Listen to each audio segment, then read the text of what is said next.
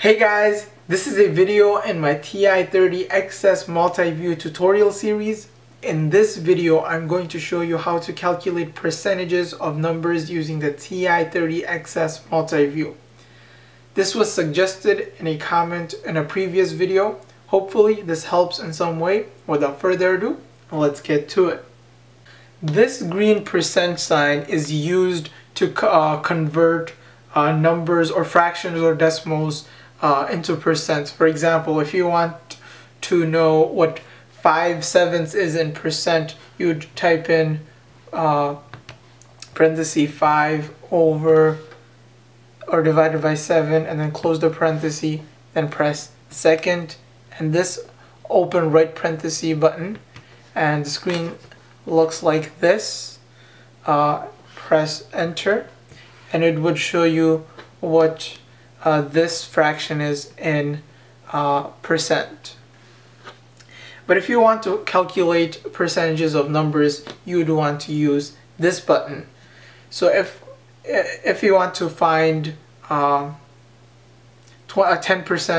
of 1, so just type in 10 and second and just a percent sign, or second and then the left parenthesis button. So the screen looks like this. It just reads 10%, and automatically when you type in 10%, it's going to find 10% of 1. So when I press enter,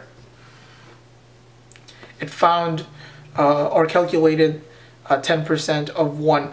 Now if I want to find 10% of 20, for example, I would type in 20 on the right side of the percent sign. So let's do 10% of 20. So type in 10, second, left parenthesis button. It looks like this, 10%. Now type in 20. You could type in the multiplication sign.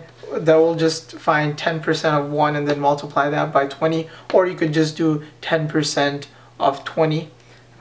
Either ways works. Press enter. And now we have 10% of 20 as 2. So I'm going to just clear the screen. Let's do 20 plus 10% of 20. So type in 20 on the number pad plus, so the entry looks like this. I'm going to open a parenthesis just so the entry looks cleaner, and then do 10 and second, left parenthesis button. And in this time, I'm going to type in the multiplication sign just to show you that it works both ways. And then type in 20 and close the parenthesis. So what the calculator is doing, it's taking 20 and adding 10% of 1 times 20. So automatically when you type in percent, it finds percent of 1, and then you're multiplying that by whatever the number is that you're looking for the percent of. So now it's effectively finding 10% of 20 and adding that to 20, and press enter and you get the answer as 22. And we know 10% of 20 is 2, and add that to 20, we should end up with 22.